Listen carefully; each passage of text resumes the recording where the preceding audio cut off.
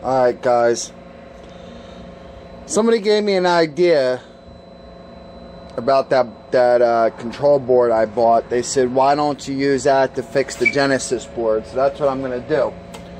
What I did was a couple changes. This is the Genesis battery.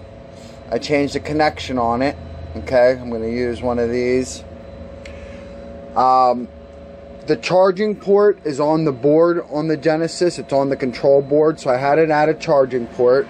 Right now we're testing it.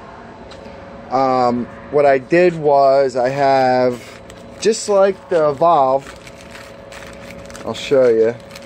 I got these little plugs here. Alright, and there's one positive in the center, and then there's two negatives.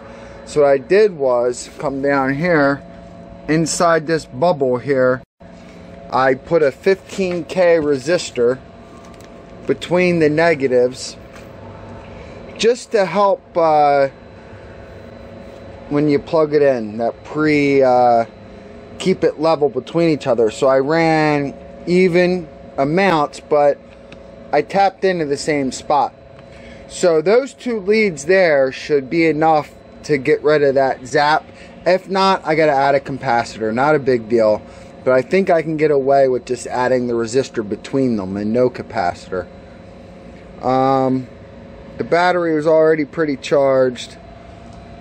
We're at 41.1. We're getting there. This light should be turning off soon. Start flickering. Just want to test it, make sure it's good, and then we're gonna put together that other. We're gonna put together that Genesis board. We're gonna use their battery, their wheels, and the eBay controller. And all we did was switch a couple connections. But when I put all that together, I'll let you guys know. The DIY board, I'm finished testing all the different epoxy materials, so now I'm going to make the video on how I shaped it, the finalization of all the epoxy, and a couple materials you're going to want to need when you lay down that carbon fiber. I'll show you guys a couple of really good tips and tricks before we do it, so you're ready. But this is what I'm working on tonight. Get this battery all done and ready. I'm going to make a case for it. I have shrink wrap for it. Actually, this is the wrong one. That's too wide. That's for the 10S pack. Oh, look, I got this little RPM meter. This is going to come in handy. I'm going to test out some of these motors. We'll get the true KV behind them. And guys, we're going to go over, it's simple formulas. If you know the wattage on your motors, the max, you know, I'll show you how you match up hardware. That video's to come. I've had a bunch of personal things going on in my life right now, making a lot of changes, getting organized. I'm actually putting all this electric skateboard stuff together. I'm getting real organized with it. I'm going to be getting into this industry, guys. I'm not going to lie to you. Where and how, we'll leave that to be a mystery right now. So for all you haters out there, now you can hate me even more. That's how I feel. They're coming out of the woodwork more and more. People love Evolve. Apparently people love Koowheel and Genesis too. So I get a couple every now and then. But you know what?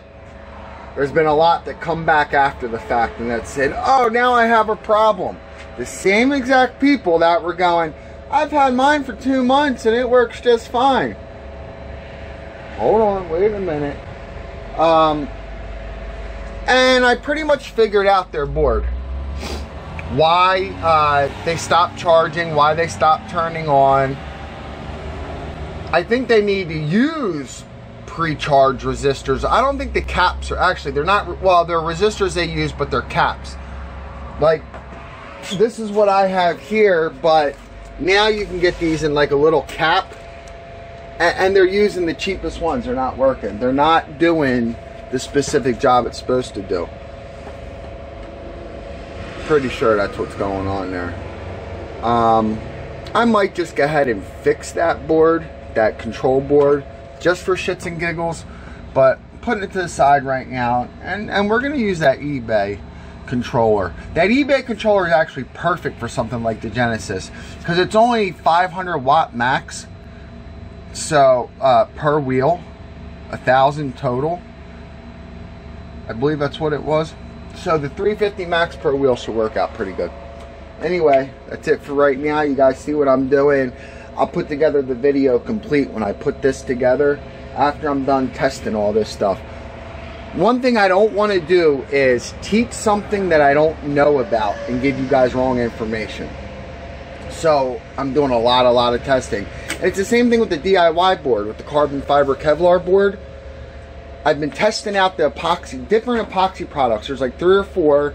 I got some stuff I want to show you guys, but I didn't want to show you and be like, oh, yes, what I'm doing. Like, oh, yeah, never mind that. No, I want to straighten things out. So there's a couple different methods I haven't used before. There's a couple methods I have. I combined them, and I come out with some real good results. So wait till you guys see my little foam board.